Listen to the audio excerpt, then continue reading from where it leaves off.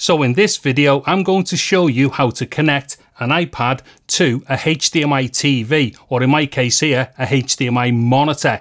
Now, just a few things before I get into this video. First thing is, this particular iPad is the new M4 iPad Pro. However, what I show you in this video will work for any iPad that has got USB-C on it. So that's going to be like an iPad Air with USB-C, an iPad Pro with USB-C, any iPad with USB-C. Unfortunately, this method will not work for any iPad that has got Lightning on it. Now, the second thing to mention is that this is going to be the easiest way of connecting your iPad to an external TV or monitor, because this just uses a very simple single cable. And what that means is that you cannot power the iPad at the same time. So just to be clear, when you use this method, your iPad will be losing power as you are doing it. However, I will be doing other videos soon showing the use of Thunderbolt docks, USB-C docks, and also Thunderbolt and USB-C hubs with an iPad, or in this instance, the M4 iPad Pro. And in that instance, you can power the iPad as well, so keep its power levels up. And also, you can be doing things like connecting mice and keyboard physically to the iPad, as well as doing it wirelessly, of course. And also, you can connect things such as hard drives and SSDs and external kind of Ethernet connections and stuff like that. So if you're into that type of stuff, basically desktop setups and powering the iPad whilst plugging it into a monitor and a TV, etc., keep an eye on the channel. Now, what I'm using here is a cable by cable creation, which is about 6 foot long. On one end, it has got USB-C, and then on the other end, it has got HDMI. And all we do is simply connect the USB-C end of the cable to the USB-C port or Thunderbolt port on an iPad, and then we just take the other end of the cable, which is the HDMI cable, and then plug that into an available HDMI port on your TV or your monitor. And then once everything is all connected up, just make sure that you've got the correct HDMI input selected on your TV or your monitor. And then what you're going to get is the iPad being mirrored to your TV or your monitor, as you can see this is doing right now. So just to be clear, if I can just try and show you here, there is that USB-C end of the cable there. So if I unplug that, hold on, the monitor should switch off, and then if I plug it back in again, it might take a few seconds. Hold on, let's see, it's taking a bit. Oh, there we go. I was going to say it was taking a bit longer than what I thought it was going to, but as we can see, it is automatically switched on, and the reason why is because the monitor hadn't switched off and it was still selected to the same HDMI input that that cable is connected to. Anyway, as we can see here, this is a basic screen mirroring, and because of that, what we will get, as we can see here, are black bars on the side of the actual picture. So there's a black bar on this side and there's a black bar on that side of the picture. Now, technically, these are called pillar boxes, and these are the opposite to letter boxes, where letter boxing is where you get the black bars top and bottom. Pillar boxing is where you get the black bars down the sides. Now, the reason why we get that is because all we're doing here is doing a screen mirror of the iPad to the TV or the monitor, in which case what happens is here the TVs are going to be 16:9, so they're going to be a wider aspect ratio than the iPad. So what happens is basically we just get the aspect ratio of the iPad screen and it gets centered into the 16:9 frame of the TV or the monitor, just as this one is doing right now. Anyways, what I'm just going to show you here is basic navigation and stuff, and just show you that it all works. So let me just pop these out of the way. I'm going to turn this round to myself, otherwise I'm going to have a bit of a time trying to see that and see what's going on there. In fact, I can't see what's going on there, but you can. Okay, so I'm just messing around with the screen here, so twiddling around and stuff, and as we can expect to see, it is just reflected as I'm doing it on the iPad onto the TV or the monitor. Now, what I'm going to do here, let me just see what apps I've got open. In fact, let me go to settings here. So there's our settings page for the iPad. As we can see, I'm controlling the iPad here, and everything that I'm doing is being reflected in this mirroring setup here. Let me just come out of there. Let me go into something else. Oh, we could go to the Disney app as well and go and watch some Bob's Burgers, which is what I'll be doing after this video. Let's see. Yeah, but basically, as you can see, I'm just doing everything that I would be doing on the iPad, but it's coming out on the monitor. Unfortunately, I can't show any gameplay here because I'm just still downloading or trying to download Grand Theft Auto San Andreas there. Let's see, let me just see what else is open. Actually, here's another thing I'll explain as well. As soon as you connect this cable to the TV or the monitor, it will automatically send the audio as well from the iPad down the HDMI cable. So if I just go to YouTube here, okay, just a quick jump cut here because I just noticed the problem, but I think I've worked out the solution for it. So what happened was I'd already had one of my videos already lined up to play there on the YouTube app. The reason why I'm choosing mine obviously is because I don't want to get into copyright issues playing other people's like videos and audio. Anyways, what happened was when I went to press play there, the screen or the video area in the app went black, and it did do on the monitor here as well. Now I've just worked out what causes that by the looks of it.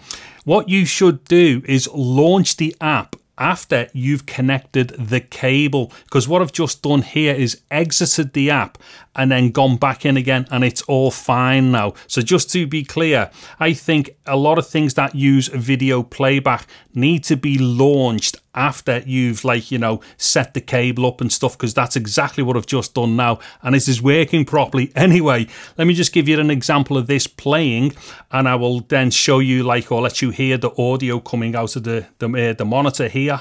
Two options. One says reset and the other one says erase all content and settings. Now we need to choose. Okay, now what I'm going to do quickly is just show you that it is coming out of the monitor, the audio, and not out of the iPad. So let me just see if I can find, okay, there's the volume control there. So when I mess with the volume control on the monitor, the volume should go down and come back up. Hold on. Erase all content and settings, because if we just choose.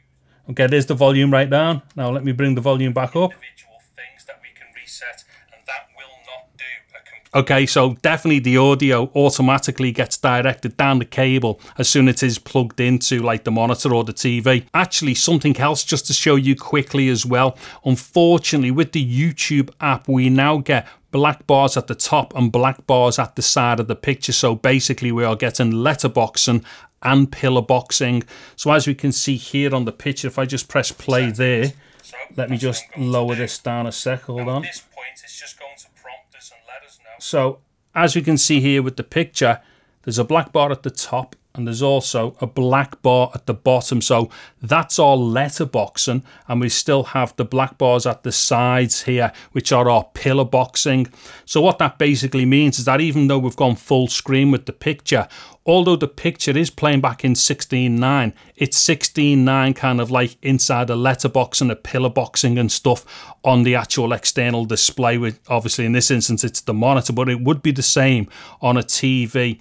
Now that is strictly because what's happening is when we go full screen inside the YouTube app here, what's happening is that it's only going full screen within the confines of like the 4:3 aspect ratio, which is what the iPad is, hence why all the black bars everywhere, unfortunately.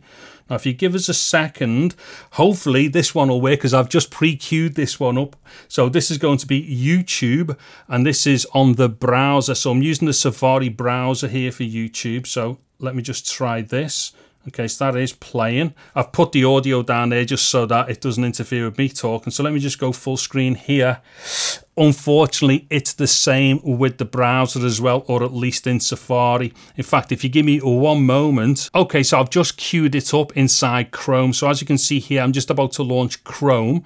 And there we go, there's the video. But unfortunately, same thing, if I go full screen here, we still get the letterboxing and the pillar boxing. So unfortunately, as far as YouTube is concerned for video playback, regardless of whether it's the app or Safari or whether it's in Chrome, we don't get the full 16:9 coming out, which that's probably to be expected. And the main reason why is because at this point we are actually only in mirroring mode. So the iPad itself isn't utilizing, you know, like the full width of the screen area. So all that pillar boxing and letterboxing is to be expected. However, I was thinking it might get around that, because certain things, even when you're in mirroring mode, do actually play out correctly as in full screen. So if you give me one moment. Okay, so I've just found something which will play back the video in full screen 16:9, even though the actual user interface or the UI is still playing back with the pillar boxes, as we can clearly see here. And this is LumaFusion. So just quickly, as we can see, we've still got the black bars at the sides, which is the pillar boxing. However, if I just play the video whilst we're inside the normal UI, we will see this video clip play up here. Now this just is something that I've just literally like filmed on the table here with my hand in front of it, just so that we've got a video clip to look at. So if I play this, as you can see, that video clip is now playing there. We should see my hand. There we go. My hand comes into the shot. So that video clip is just playing there in like the small preview box inside the app. However, if I go back here, now what I'm going to do is click on full screen preview with inside the app. So I'll just tap on that, and now we've gone full screen there with the video. So if I press play, the video now is going to play back its preview in proper full screen 16:9, as we can clearly see there. So essentially, oh yeah, and by the way, for anybody who's interested, what happens is LumaFusion's interface just stays on the iPad there, but the playback for the preview comes out on its own on the monitor. That's for anybody who's interested in LumaFusion or doing video editing on their iPads.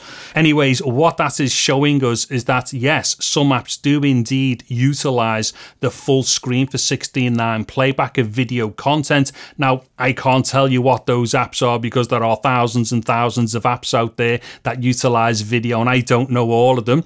But as we just seen, unfortunately, with YouTube, even within its own app and then within like Chrome browser and Safari browser, it didn't utilize the full 16:9 output. So unfortunately, when we are doing this straightforward mirroring with the iPads, we will get this problem a lot.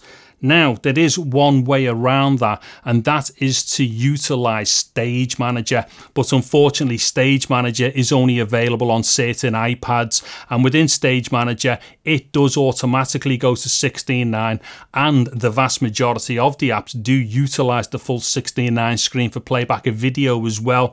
However, that is beyond this video, because if we start using Stage Manager, that will basically knock out certain iPads from being able to be used to do it anyways. But also, we will have to use a more involved setup, and that would have to be this setup and at least Bluetooth mice and keyboard, because the problem with Stage Manager, you cannot use it effectively without Bluetooth mice and keyboard. In fact, you know what, just whilst I'm here, let me just do something. Let me just go into settings here. So if I go into, is it display and brightness? Yeah. Then what I'm going to do, I'll go to arrangement here. Now at the moment, I'll see if I can try and zoom in like post here. But as you can see, it says mirror display because that's what we're doing right now. However, if I switch over, this is now going to go into Stage Manager. So if I'll click set. Now suddenly this monitor, there we go. We've got a full 16:9 UI here. And on my iPad, the iPad still has a different screen on it. So if I just come back, sorry, I'm sidetracking here, but I think this might be interesting for some people. So as we can see here, the iPad is still doing its own thing. So the iPad is acting independently at this point in time with its own screen. And then externally here, this is Stage Manager. However, and as you can guess now, we will need to use a mouse and a keyboard to do Stage Manager. However, I will be doing a video all about how to use Stage Manager with the appropriate mice, keyboard and interfaces soon. Okay, so that should just about do it for this video, and the video should have been shorter than what it was. However, as I was going through, I just thought, you know what, I'll probably have to mention certain things. It was only because once we started seeing that certain things wouldn't go 16:9, I just thought there might be some people out there who might be interested in wanting to know what could go 16:9, or indeed that if we use Stage Manager, that is a 16:9 output within itself. And like I've already said, the vast majority of stuff playing within it does go 16:9. However, there are things that don't with Stage Manager, such as games, and certain apps don't as well. So there's still a lot of work needs to be done with Stage Manager. However, and like I've just said as well, you know, I've just done that little extension at the end for those people who might have been interested in that little extra bit of information. Anyways, as ever, there will be Amazon links in the video description below to everything that I've used within this video.